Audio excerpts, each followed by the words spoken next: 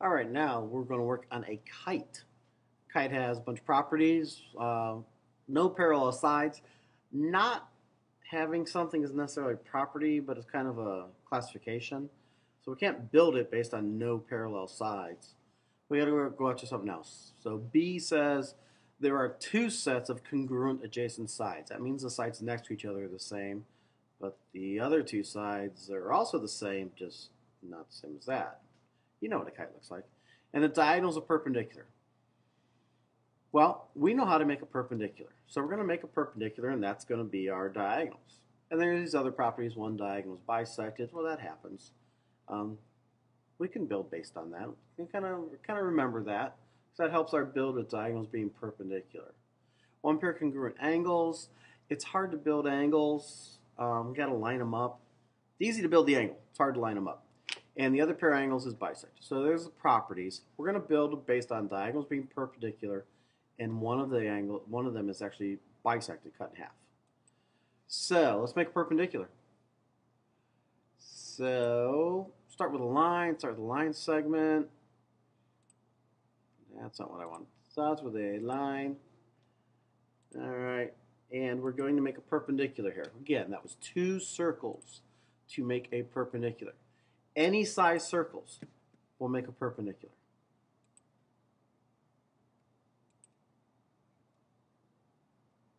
Yeah, what the heck? Let's use B. All right. So I need to find the intersection of those two circles. Click over here on the circles. I need to draw a line through there. And that's through E and F. E, F.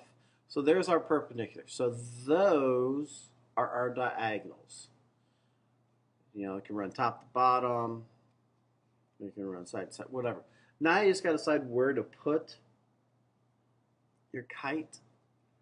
I mean, if you just want to, you can't just rough it, because you got to make it. First of all, one of the diagonals has to be cut in half. So this makes it look like an odd orientation the way it is, but we could do it here. We have to make sure that the line running diagonal here and the line running diagonal here were the same size, and the one here and here and the one here and here were the same size. Well, it's going to make a lot more sense if you actually turn everything. Turn it all so that it looks more like we can do this.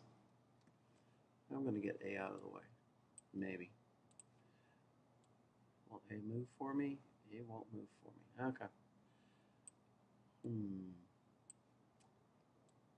Okay. So, we need to make from here over to this line and here over to this line the same size. Well, I can use the circle for that actually.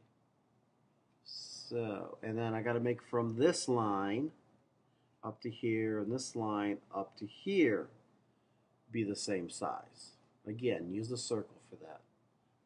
Use intersections. So, I'm going to go from here over to here. And because I'm going to make a polygon, I got to go all the way around. Here down to here. Up to here. Double clicked on myself. Boom. Boom. Boom. There's your kite. We made a perpendicular, and then we built the sides based on some different things. Now, you might not be sure that these two sides, F to this dot and E to this dot, are the same size, and I'm okay with that. But you do know that F to the middle here and E to the middle here, because it's the middle of the circle, it's bisected. So that was one of our properties. Let's try that differently with the properties that the up and the top bottom are the same, and let's make sure we can make them the same. So we'll leave this here just for reference, because we made this based on the diagonals being perpendicular, and one of the diagonals, E to F, is getting cut in half. And we know that they're getting cut in half in there.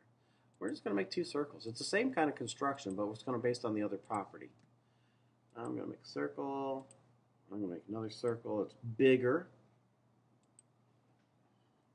And now I'm going to find those intersections of the circles. And that is where I draw my polygon to. I'm going to go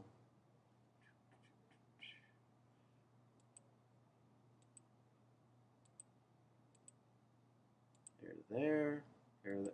Funny looking kite, huh? I got to go from the center to the edges. Does that look at any better of a kite? Try to bring G up, bring G down, maybe H in, H out. There's our kite. Now we know GJ is the same size as GK. Those are radiuses, radii of one circle. We know IJ and IK are the same size because radius and radius. You don't believe me they're the same size? We can measure them. I just measured slope. Come on. Click on distance. And boom. Boom. Adjacent congruent sides. Measure, measure. Adjacent congruent sides. So, two different properties to build with. One, adjacent congruent sides. Make two circles different size and make sure that you use the radius of the circles to draw your kite. And then this other way over here was making a perpendicular and making sure that one of the diagonals got bisected. Anywhere I move this point, as long as I'm still on that line, making bigger, making bigger, making bigger, it's still a kite. It doesn't matter which way I turn it, it's still a kite. So, make the diagonals perpendicular and make sure one's bisected. Make the congruent adjacent sides. That's constructing a kite. Takes two circles, different sizes.